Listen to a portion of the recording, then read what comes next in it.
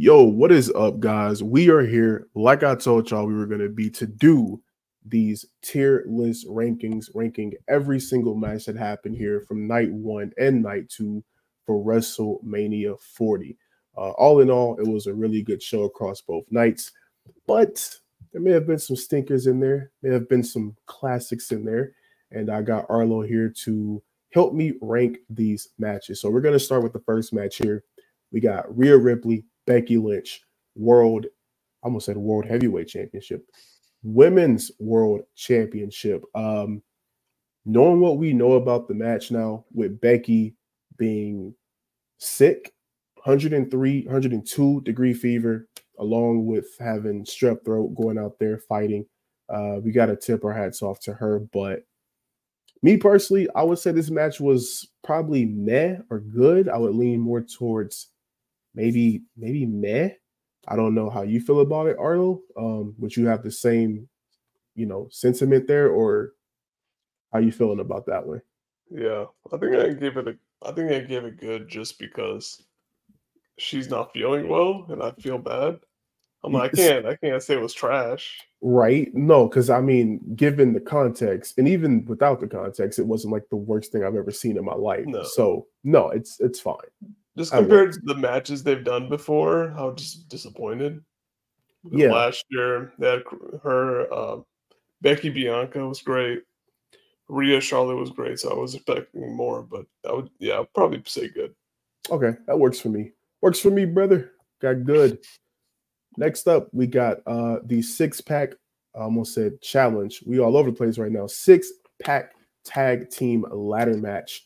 R-Truth, The Miz, Judgment Day, New Day, a lot of days in there. Regeneration X, New Catch Republic for both the Raw and SmackDown tag team titles. I thought this match was decent. Once again, you made a great point, Arlo, about the fact that coming off of last year, 39, where we saw Rhea and Charlotte tear it down, I think the same sentiment applies here for me with this one. Is like the tag team match last year had no reason going that hard, bro. And this one, to me, while R-Truth got his well-deserved moment, bro, this doesn't feel like it was as good as that one. So for me, I would have to rank this one as well as good, because we did have some really nice spots in there. I don't know if you feel the same. Let the people know. Good as well. They're pretty much on the same level. R-Truth made that match. There's some there's some good spots, but it was just good. Okay, good. All right.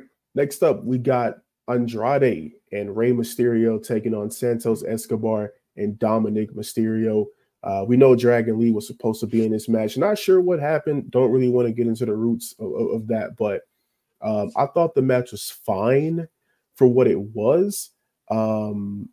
It's kind of hard. This is also the same thing for me, where it's either meh or good, because I feel like, Dominic losing again, but it was just, the match just didn't feel like it had that extra oomph on it like 39 did as well. So I think for me, forced. This is meh for me, actually. Yeah, I'm with you there. There's wasn't really anything to it. They try to put Dom in at the end, and I don't know. Yeah, that people want to see that again, but it's like, I don't know. It didn't work out the way they wanted it to, I feel like, at all.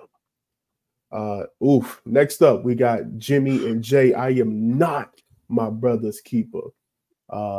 Twin brother versus twin brother. Look, y'all, while WrestleMania was good, and I don't want to be that guy who's like harping on performers, because they can do stuff that I couldn't dream of doing any day of the week. I like Jimmy. I like Jay. But this match was basically super kick, super kick, super kick, splash, super kick, super kick, super kick. And I feel like there could have been more to this. So for me, this is the first not good. I did not like this match. The match wasn't, it wasn't good. No. I don't know. I don't know what I was expecting, but I was expecting something good at least. But when you have like I guess family feuds or something, Mm-hmm. no Steve Harvey, but I see what uh, you did there. yeah, but you kind of need a little bit more edge or a little bit more violence because it's like you're really fighting your brother. You gotta like go all out, Mm-hmm. and it really fell flat. And the super kick stuff. The I'm sorry, man. Like I'm nobody sorry, bought that. Oos. I'm Nobody sorry, bought that. Oos. Come on, I'm your that I'm was my good. brother's keeper again. Come on, man. I'm come on. It's me and you. Just day 2-ish. No, we're Come on, we good. could be day one again. Come on, It's bro. you and Throw the me. ones. Come on, bro. No, it's Yeah, over. man, this was not good. This Not reminds good. me of Goldust and Stardust in Fastlane, I think. Ooh. One thing about Stardust though, he had Don't one of go the back most. and watch that; it was terrible. Yeah, please But don't. Please don't. uh, Please. in 2015, I think, yeah. So it was like very like similar style, similar moves, and you know they just didn't mesh well. And I think this match didn't mesh well either. No, no. I think given a better circumstance, they could have cooked. We would have had a banger, but we didn't. So next match we have here is the 6-woman tag team match between Damage Control, Asuka, Kyrie, Dakota versus Jade Cargill, Naomi, and Bianca Belair. Which it's funny, the two girls in the front of the picture have two completely different careers going into this matchup. On the one side, you have Bianca Belair, who is cementing herself as the new Undertaker with a perfect win streak, flawless victory streak here at WrestleMania.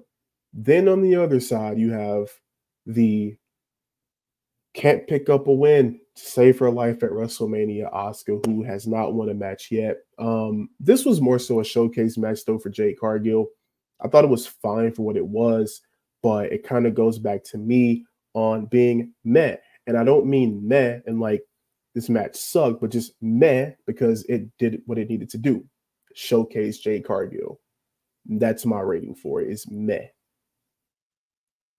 Yeah, this match. I don't remember the match at all. I just remember the entrance.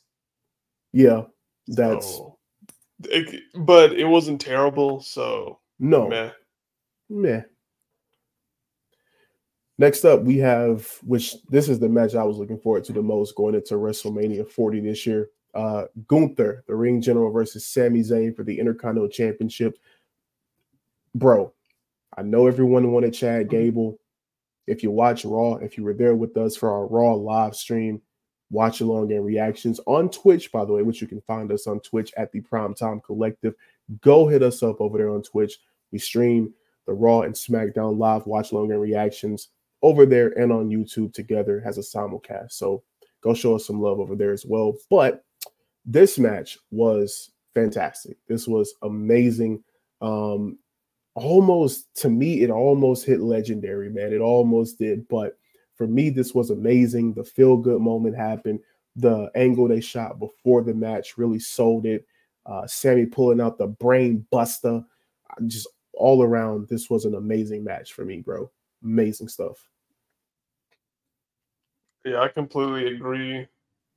I thought this match was actually longer than it was, but I looked at it and it wasn't that long. It was like 16, 17 minutes. But Wow. man, they had packed so much into this match that they yeah, I mean you heard the reaction tonight on Raw. Sammy they love Sammy again. They love And him. yeah. And the story they told of like, Gunther got cocky and Sammy caught him. I really like that too. So yeah. If Good you stuff. go watch this match if you haven't seen it yet. No, for real. If you haven't seen this, like Arlo said, please go watch it because you're missing out on amazing stuff packed into a match that I didn't even know was that short. So definitely go check that out as soon as you can, please. Not tomorrow, today. All right. Next up, we have the main event of night 1 of WrestleMania 40. Seth freaking Rollins. Let me put some respect on his name. The American Nightmare, Cody Rhodes versus the final boss. Look at you now. And Roman Reigns. Great match. I know going into it, a lot of people thought that Rock was going to look slow, which he kind of did because he's older now. But this match was long, bro. Like if you even take out the entrances, this was still like a 40+ minute match, and I thought Rock looked really good considering his age and ring rust and all those different things factored into it. Everyone played their part. This was masterful storytelling leading into night 2 for the main event of that show. Really hard to give this one a rating that I feel like it's difficult. I don't know if I want to go legendary or amazing because given what we saw on night 2, I don't know. I think right now I'm gonna say amazing personally. Um, I don't know if you would want to go legendary though, or if you feel the same about putting it in the amazing tier. No, I think I agree with amazing. Like you said, night two, that felt way better. I think it was probably because the crowd. And Mm-hmm. if the crowd wasn't as like they were giving like huge reaction on night two, but not night one. If they were like that on night one, this would be legendary. This would be one of the best matches. But I think I have to give it amazing. Yeah, I mean the crowd was definitely not into night 1, not because the show sucked, but because it was cold as hell out there. So Yeah. quite naturally, no one's going to be reacting. We move on though to the good stuff. We got all like the night 1 matches out the way as we move on to night 2 of WrestleMania. So starting off here, we got Seth freaking Rollins versus Drew McIntyre. Mister, I prayed for this for the World Heavyweight Championship. Great way to kick off the show, y'all. This was, to me, night 1, while it was good, night 2 kicked off in like a statement way to make you say, yo, bro, this is WrestleMania, dog. Like, for me, this match right here was really good. And I'm going to actually set it up for amazing because of what happened when Damian Priest cashed in and won the World Heavyweight Championship. I know it's not a part of the match, but to me, as a collective, everything put together as a whole package, I got to go amazing. Yeah. They had just from the jump, like 5 claymores, multiple future jog GDTs, stomps like galore. Like this was like a action packed match, and it was awesome. The jump, and we got like the whole great entrances from both of them. So yeah, Yep. definitely amazing. Good stuff, man. Amazing stuff there. We go into the surprise match of the night for me, which was Bobby Lashley and the Pride. I'm not sure if they're called the Pride. I have no idea anymore. They took on the Final Testament, Karrion Kross and AOP. We had a special guest appearance as a special guest referee being Bubba Ray Dudley, which was cool to see. But while the match surprised me more than I felt like it deserved to be because of all the build that was lacking with this match, the fact that Karrion Kross's group is just not getting that over. I feel like the Pride isn't really going anywhere right now, and it's just feeling like both stables, both factions are not in a good spot right now, y'all. So even with all that, they still managed to go out there and put on a entertaining match, but I still don't think it was good. There was a lot of weird spots in the match. You have the one thing with Karrion Kross on the table breaks before he even gets put through it. Just little stuff like that that kind of takes you out the match. So for me, I gotta go meh. Meh. It wasn't bad. It was meh.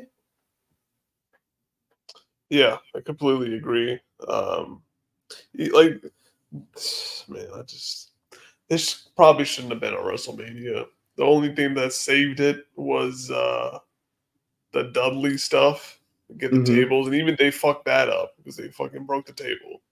Broke the damn So table. they broke the. We just had 3 guys beating up Bobby Lashley with the kendo sticks. Yeah, that's great. That was No, great. That was a great visual, guys. yeah, It's fantastic. I see what you're Um, going for, but yeah, oh, this is meh. yeah, dude. I think Doesn't really matter about that match too much, but it was better than it had any right to be. So moving on to the match that I was most surprised by, the fact that I even got into the feud to begin with is crazy because I like both AJ Styles and LA Knight, but I felt like both guys had really nothing going on after the Rumble. But somehow WWE pulled the WWE magic under this whole new Paul Levesque era, and they pulled out something special for this feud. And for that reason alone, AJ is nearing the end of his career. He said that multiple times in interviews now at this point, and the guy can still go out there though and deliver a banger. Moves like he's not even 46. If you didn't know he was 46, well, now you know that he's 46 because he don't move like a 46-year-old. But for me, this was a good match. Very good. LA Knight is not known to be some fantastic worker, which is fine. Not everyone needs to go out there and put on a 5-star Okada classic. Doesn't really matter. It's about the stories for us. So for me, story, the match quality was good. For me, this is just a good, solid WrestleMania match. Yeah, I think if they had a couple more minutes, maybe they could do something, but I really don't think LA Knight is that kind of wrestler, and he doesn't have to be. He's good where he's at. He'll give you a really good match, but you know, um, it was bad. Thought it was gonna be worse than it was, and it surprised me actually. So it was good though. All right, good. Okay. Man, poor Jimmy and Jay, man. Someone else got to join y'all, bro, because it's not Not looking good tonight. right now. It's not looking good, boys. We move on to the triple threat match. Kevin Owens, Randy Orton, Logan Paul for the U.S. Championship. Very fun match, y'all. This is not, to me, some legendary match. It's kind of leaning towards more amazing or good for me right now. The simple fact is, whether you hate him, you love him, you like him, Logan Paul, he's legit. Logan Paul is legit. Randy Orton is a legend. Kevin Owens is fantastic, a future Hall of Famer. I think all three guys are future Hall of Famers at the end of the day when it's all said and done. And like they all decide to hang up their boots, all future Hall of Famers. We had an appearance from I Show Speed. He took a RKO. It was a very fun match, y'all. Very, very fun match for me. I don't know. I want to say good. I think, I think I'm gonna go good. I'm gonna go good. Um, I thought it was amazing. Not Ooh. because it was amazing, but because it was better than AJ and LA Knight. Mm-hmm. Like a Mm-hmm. step above. And I put that as good. So I'm like, it's not on that level because it's much better than that. But Okay. you see that amazing is like those are really, really good matches. Yeah, that's the thing. It's like Yeah. amazing. Like those are, yeah. But you know what? You know what? That's fine. I feel like You can put it at like the front of good. we could throw it at meh. No, I'm kidding. We can throw it at the front of good. That's totally fine. Yeah. Works for me, brother. Ooh, we got the last two matches. Now, boys, buckle up because it's about to get spicy. Not really, because I'm pretty sure everyone has the same sentiment Yeah. on these matches. Uh, Bailey and Io Sky Women's Championship. Y'all, I know if you've been watching this for a while, or if you've been anywhere on the internet, I feel like it's a very mixed reaction when it comes to this feud. Either you loved it or you didn't like it. You thought Damage Control may have been a flop. You thought maybe Bailey just wasn't, where she should be at. None of that really even mattered when you got to the match. Once again, the women of WWE proving that they really could be in the main event. If Roman Reigns and Cody Rhodes was not main eventing the show at all and The Rock wasn't there, I would have had no problem with this being the main event, knowing we got what we got. This was an amazing match. Io Sky is amazing. Bailey is amazing. I feel like Bailey never gets enough credit for being pretty much as good as she is. I feel like a lot of people look at her as like the, least favorite of the horsewomen after her, face turn and everything on the, well, not face turn, but her call up on the main roster and everything. But she's fantastic, and I gotta give this an amazing rating. Arlo, how you feeling about this one, bro? Completely agree. They really stepped up. I knew Io would, but we haven't really seen Bailey like that, like take it to the next level since she's came back from her like injury. I Yeah, mean, they really didn't give her an opportunity, and the only person she really had to face like that is Bianca. But you don't know how it's gonna be until two people have a match because they've never had a match together. But yeah, man, they knocked it out the fucking park. Like from like the opening bell to like Io like doing her like the three moonsault stuff back to back to back. bruh. Yeah, they were doing something special. So yeah, Yeah, they were cooking, bro. They were yeah, cooking. definitely agree with amazing. I would love to see them run that back part two if they ever Yeah, wanted to. we need to So see that. I want to see it. Now, notice we have amazing matches, we have good matches, we have men matches, and we have the one not good match because I'm not my brother's keeper, and you weren't your brother's best match either. So that happens. We have the main event of night two, undisputed WWE Universal Championship. Roman Reigns, the tribal chief, the head of the table, versus the American Nightmare, Cody Rhodes. I don't think I have to even talk about this match. If you did not see our reactions for night 1 and 2 of WrestleMania 40, I implore you to go watch them. I will have the links down below in this video. Please go watch them. And if you haven't seen WrestleMania, please go watch this match. Us talking about it is not going to do it justice. There was so much happening. Everyone knew going into this it was going to be overbooked as hell, and yet we didn't care. WWE got in the kitchen. They added every sauce. They added every seasoning. They turned the temperature up to 375, let it preheat, took it out, let the seasoning marinate, and gave us a 5-course meal, boys. This match right here, you know where it goes. There's only one spot for it. That is legendary. Cody Rhodes finished his story in one of the greatest main events, not just in WrestleMania, but in the wrestling history. I don't even feel like I have to ask Arlo. I feel like he's going to say the same thing, but I'm going to ask him anyways. How do you feel about this match, bro? It Come was on. amazing. It was from top to bottom, from the video packages to the entrances to the match itself was really good. It was really, really good. Like last year, before the interference, they had like an amazing match too. Mm-hmm. And this year was no difference, and it was more violent, and it meant a lot more. And then we got the the classic spots of the run-ins and stuff like that. But this time, instead of the what's it called, the tribal The uh, tribal combat bloodline match. rules, yeah, like Yeah. the DQ did not favor them because they No. actually had people this time, and they Cody's like, yeah, I'm gonna tear down the bloodline, and you have to get like the right pieces. You got somebody take out Jimmy, somebody take Cena take out Solo, Taker to Right. take out The Rock. Like what? But they had In one everybody. match? Are you Everybody. serious? Everybody. Yeah. And I then know you we had were all waiting on that glass shadow. We didn't get it, but yeah, still. no, it was still great.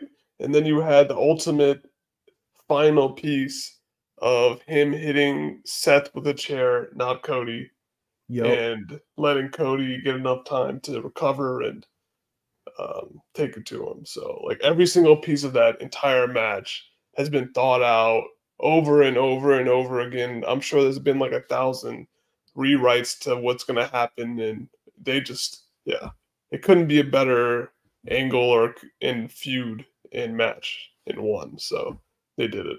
Just chef kiss Yeah. to that match, man. Like if y'all ain't seen the menu, you don't get it. But yes, chef. Thank you, chef, because they were cooking, bro. And I mean, like you said, bro, him hitting Seth with the chair was like he couldn't let the hate go. He couldn't let the hate go, and his hate for Seth Rollins ultimately costed him the one thing he loved the most, being the head of the table, the world title. So outstanding stuff, y'all.